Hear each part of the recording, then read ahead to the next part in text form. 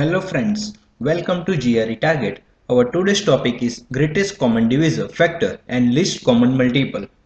There will be two numbers given to you.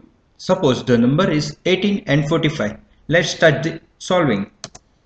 Suppose we have starting with 18 number.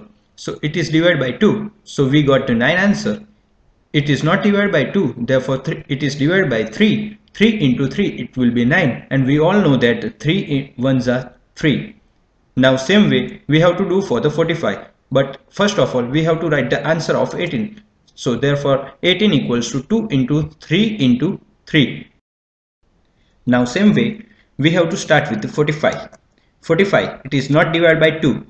Now it is divided by 3, so 3 15s are 45. Now same way we have to divide 15. So 3 5s are 15. Now 5 1s are 5. So we get the answer 45 equals to 3 into 3 into 5. But we have to find the greatest common divisor. So we have to find the common divisor. The first common divisor is 3 for the 18 and 45. The second common divisor is 3.